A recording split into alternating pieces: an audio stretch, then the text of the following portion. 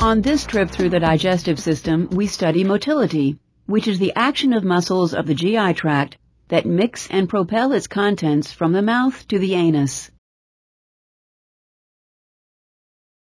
Your goals for learning are to describe the type of motility found in each part of the GI tract, to associate each type of motility with its functions, to explain the control of motility in each part of the GI tract.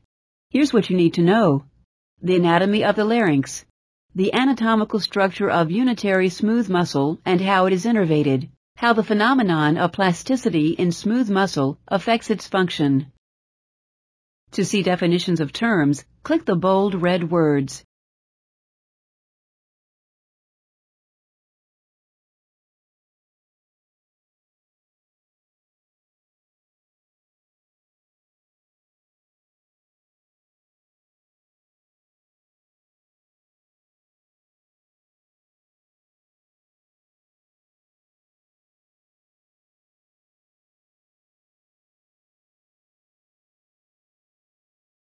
This is the first of 3 trips that we will make through the GI tract. On this trip, we will study motility and its control. The mouth receives food into the GI tract. Chewing tears and grinds food, reducing lumps to a size that can be swallowed. Chewing also mixes ingested food with saliva, moistening it enough to be easily swallowed. Click the mouth to observe chewing.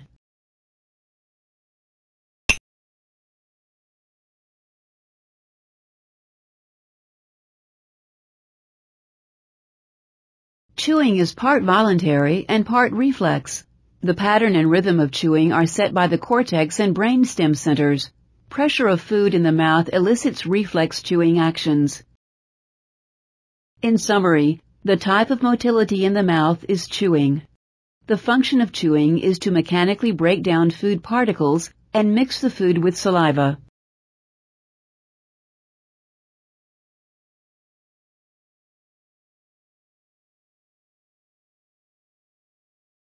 The esophagus serves no digestive or absorptive functions. It is simply a conduit between the pharynx and stomach. Motility in the esophagus is peristalsis, a progressive wave of muscle contractions. In the esophagus and throughout the GI tract, movement of the contents is accomplished by creating a pressure gradient as muscle contracts. Swallowing initiates primary peristalsis in the esophagus. Once begun, swallowing is a well-coordinated, stereotyped reflex controlled by the swallowing center in the brainstem. Click the esophagus to observe peristalsis.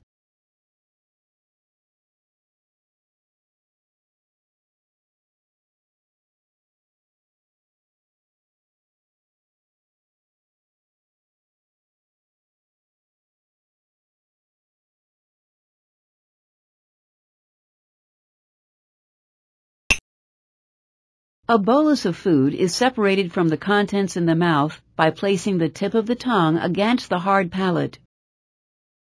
The soft palate rises to close the nasopharynx, preventing the contents of the mouth from entering the nasal passageways. As the tongue moves backward, the bolus is propelled into the oropharynx. Respiration is briefly inhibited, the larynx is elevated, and the glottis closes, which prevents food from entering the trachea. The epiglottis falls to cover the closed glottis. Muscles of the pharynx contract sequentially in peristaltic fashion. The bolus enters the esophagus. As primary peristalsis begins in the esophagus, the lower esophageal sphincter and proximal body of the stomach relax. The peristaltic wave is propagated by sequential activation of the muscles of the esophagus. As the bolus of food progresses, the larynx, tongue, and soft palate revert to their original positions and respiration resumes. The bolus enters the stomach and the lower esophageal sphincter closes, preventing regurgitation. Click the esophagus to see a swallow.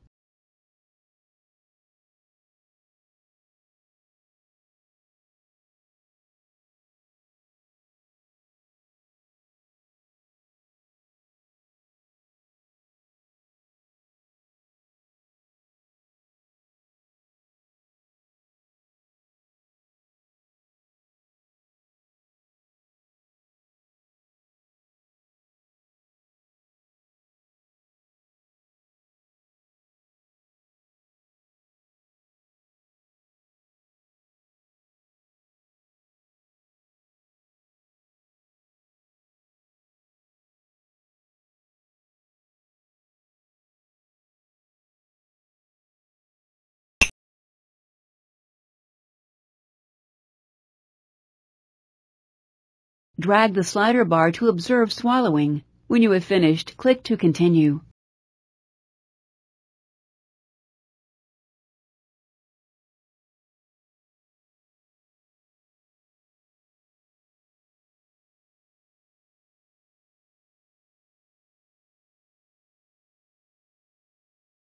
Drag the slider bar to observe swallowing. When you have finished, click to continue.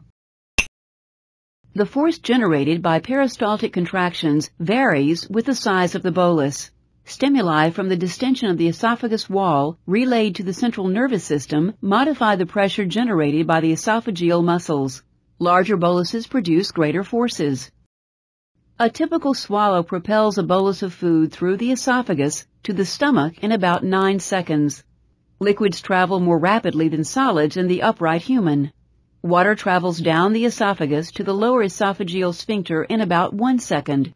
Water enters the stomach 5 to 8 seconds after the swallow, moved through the lower esophageal sphincter by the peristaltic wave.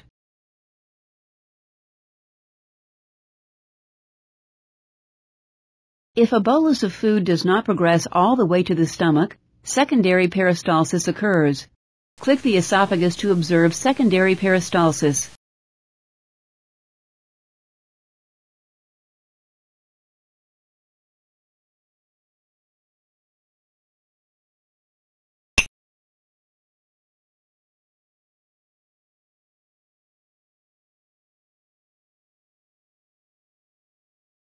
When the esophagus is distended, afferent signals relayed to the central nervous system lead to a second wave of peristaltic contractions.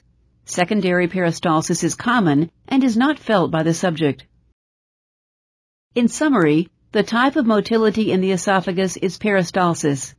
The function of esophageal peristalsis is to propel a bolus of food to the stomach.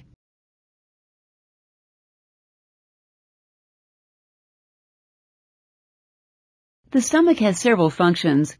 It stores food, mixes food with gastric juice for digestion, and empties chyme into the duodenum. Different movements serve each function. The movements reflect the muscular structure of the stomach wall. Click the fundus to observe accommodation of a meal.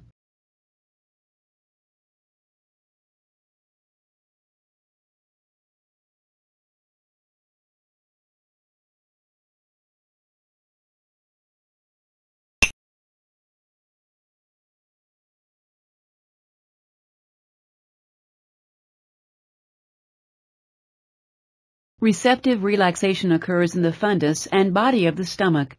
Relaxation occurs with each swallow and permits the stomach to accommodate a volume of at least 1 liter with little increase in pressure.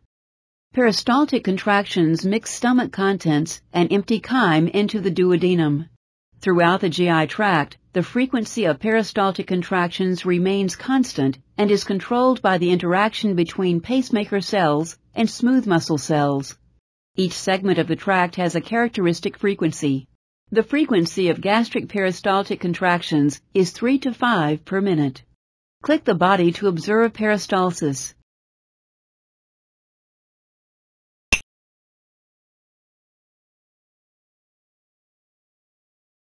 Peristaltic waves begin mid-stomach, ripple over the body, and become stronger over the muscular antrum and pylorus. Antral contractions force chyme toward the duodenum and pulverize small lumps. Click the antrum to see gastric emptying.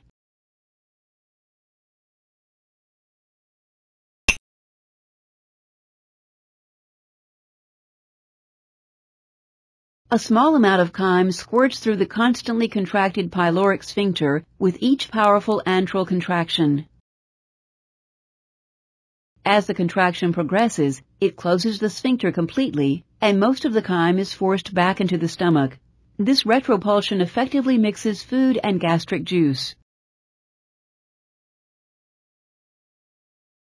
Since frequency of peristaltic contractions is constant, the volume and contents of the stomach regulate the strength of contractions. In general, the greater the volume, the more rapidly the contents are emptied. The duodenum plays an equally important role in regulating gastric emptying. Fat, acid, and hypertonic solutions in the duodenum, as well as duodenal distension, slow gastric emptying. Fat is the most important stimulus for inhibiting gastric emptying. Fat is digested slowly, and the small intestine has to process it before additional chyme can enter. Acid must be neutralized to prevent damage to the intestinal wall and denaturation of digestive enzymes. Osmolarity must be slowly restored to normal before additional hypertonic chyme can enter. Distension inhibits gastric emptying until the excess duodenal volume can be handled by the small intestine. In summary, the stomach exhibits two types of motility: receptive relaxation that functions to accommodate a meal, and peristalsis that mixes and empties stomach contents.